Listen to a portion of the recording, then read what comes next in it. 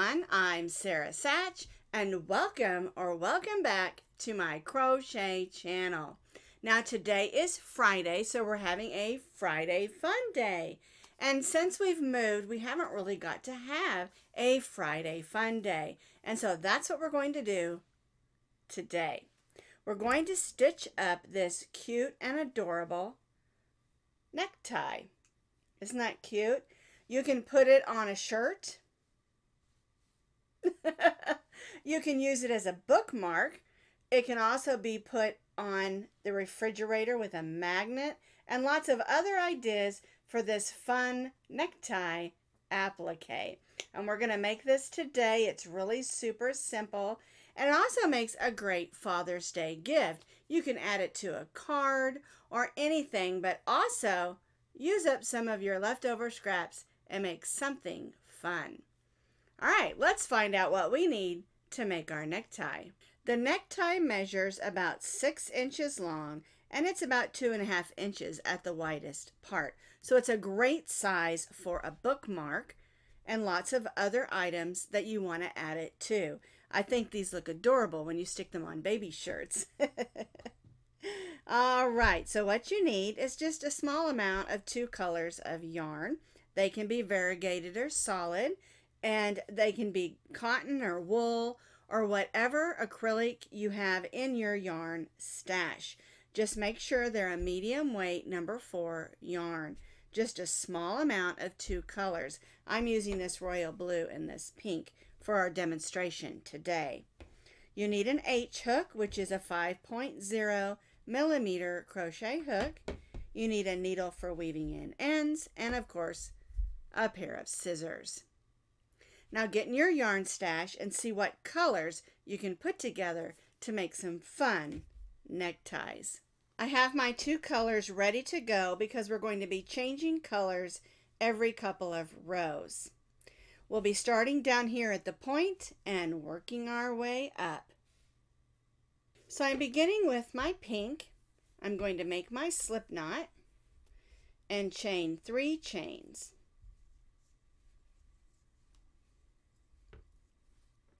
Now I'm going to stitch 2 single crochets in the second chain from the hook.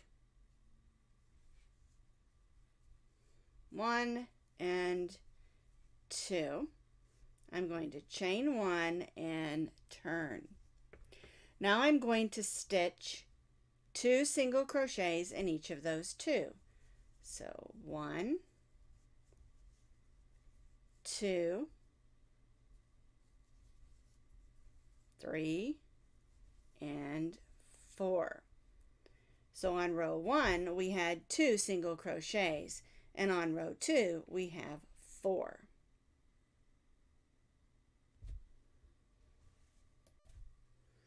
Now for row 3, we're going to chain 1 and turn. We're going to stitch 2 single crochets in our first single crochet. 1 and 2. Now we'll stitch 1 single crochet in the next 2.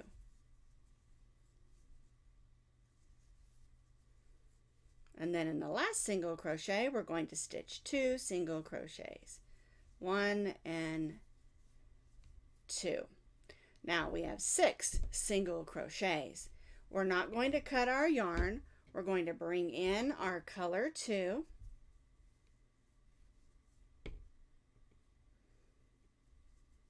And chain 1 and turn. All right, and so now what we're going to do for row 4 is we're just going to stitch 1 single crochet in each of those 6.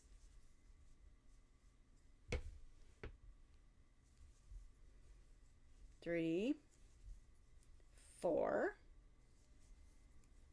5, 6. We're going to chain 1 and turn, and then again stitch 1 single crochet in each of those 6.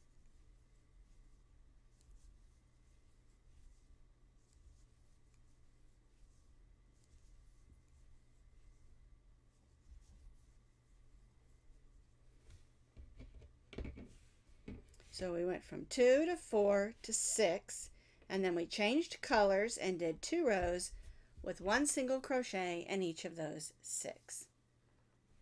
Now we're changing colors for row 6, and so we're going to bring back in our pink, or our color 1, and then do our chain 1.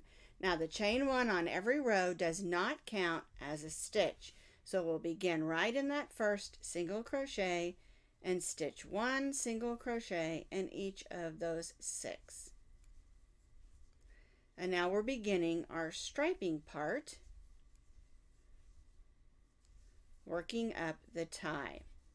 Chain 1, turn, and 1 single crochet in each of those 6.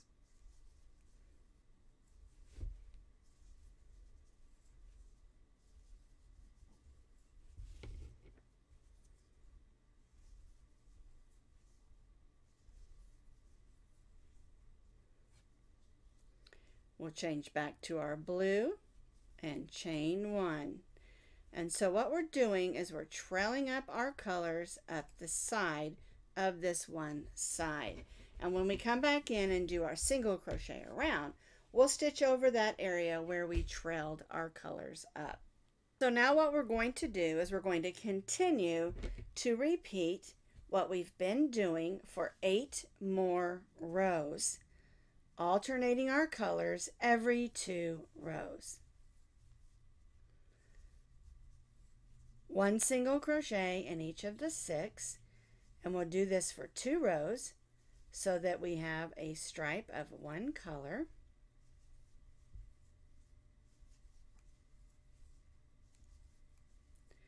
And then we'll change back to the next color and repeat.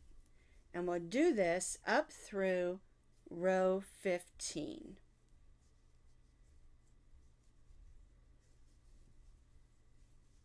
See how that works? We're alternating our rows every 2 rows up through row 15. So I have stitched up through row 15. We have 3 rows of pink, and then 2 blue, 2 pink, 2 blue, 2 pink, 2 blue, and 2 pink, depending on what colors, of course. You'll change your colors with the colors, or you can change it as often as you want or do it all in one color. But you want to be up through row 15 at this point. We're going to bring back in our color 2, which is my blue, and chain 1 and turn. Now we want to form those indentations on the sides in order to make it look like the top of a tie. Alright, so we're going to stitch the first 2 single crochets together, or what you call a single crochet decrease. So we'll go in the first stitch and pull up a loop. Then we'll go in the next stitch and pull up a loop. You'll have 3 loops on your hook instead of the normal 2. We'll yarn over and go through all 3 of those stitches. Now we're going to stitch a single crochet,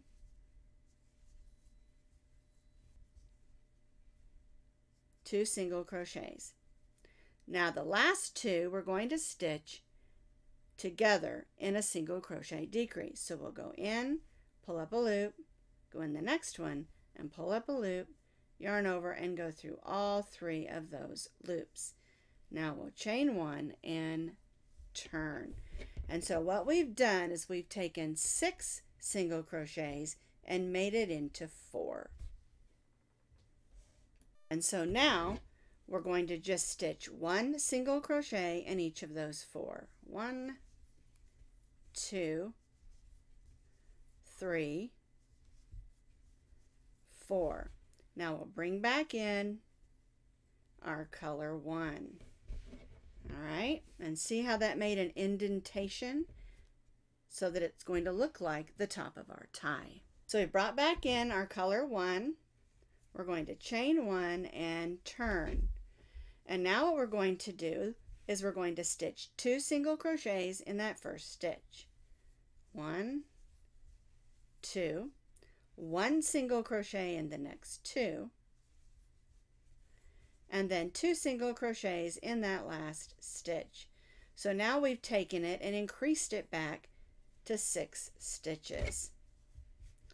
We indented it, or made an indentation, and now we're bringing it back out. We're going to chain 1 and turn and stitch 1 single crochet in each of those 6.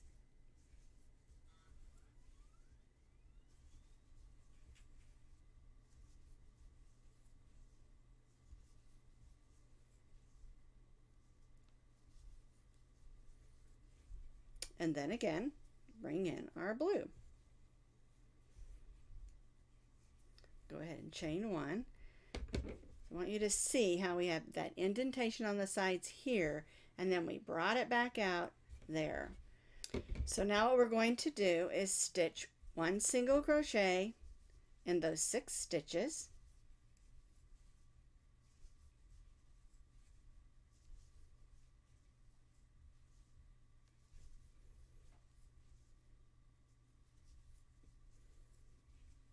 Chain 1 and turn, and you'll notice you'll have to be unwinding your yarn a little bit, because as we turn each time, your yarn's going to get just a little bit spun up.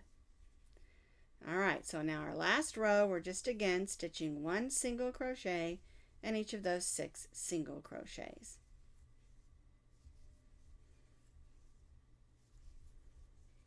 Alright, now I'm going to bring back in my color 1, and I'm going to cut off my color 2. Now, if you prefer to do the trim in your color 2, you certainly can, but this is how it should look when the tie is complete, except for the trim. Alright, so here's our point at the bottom.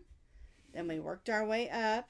We did the indentation here, and then we came back out and increased for the top of our necktie. And now we're going to do the trim. So what we're going to do is we're going to chain 1, and now we're going to evenly work down the side of our tie. And you want to stitch over those yarns that we trailed up the side. And there's not a set number of stitches that you need, you just want it to look nice and neat.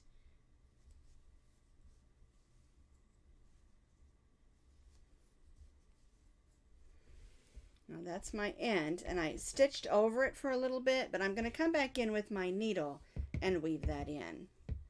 Alright, so I'm just going to continue working down the side of my necktie,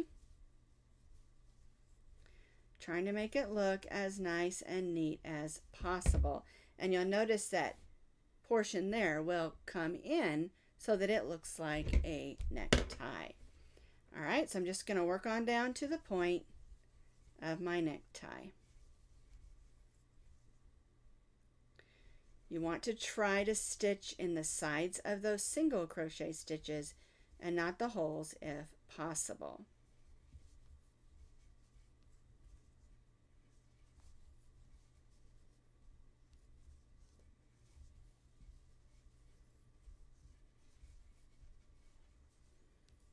Alright, let me get that out of the way there.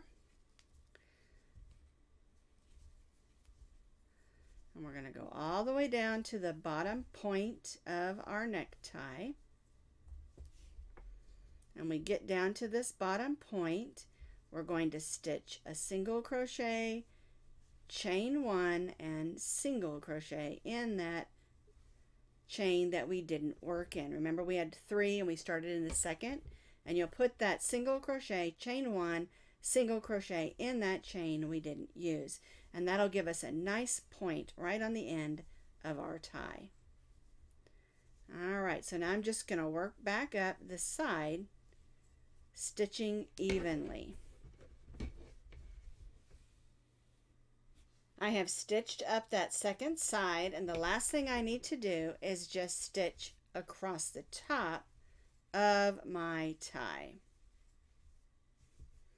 for a nice finished edge.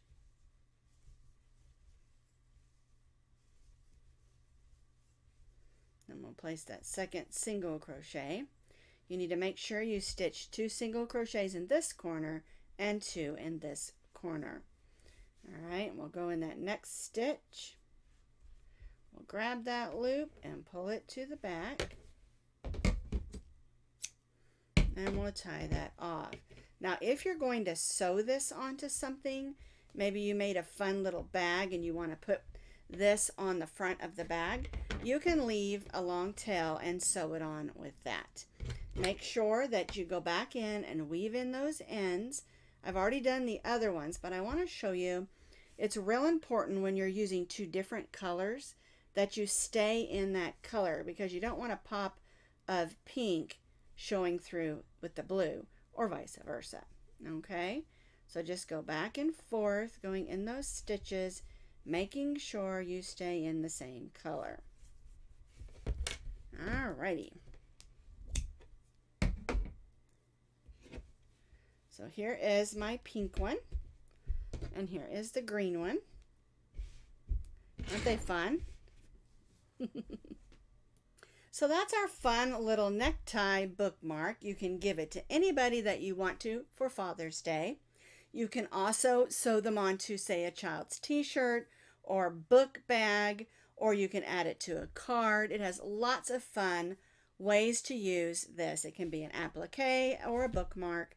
Just have some fun with it and look in your yarn stash and see what colors you can come up with. So aren't these the cutest thing? Wouldn't they be cute just put right on a t-shirt? They make great magnets, bookmarks, or whatever you want to do with them. I made Maximo a collar and added one to his collar, and it was super cute. So anyway, that's our Friday fun day for today. I hope it was fun and that you had a good time making some of these. And they're just great fun. Magnets, bookmarks, appliques, whatever you want to do with them. You can do solids. Just get in your yarn stash and again, have some fun. See you next Friday for a Friday Fun Day with Sara.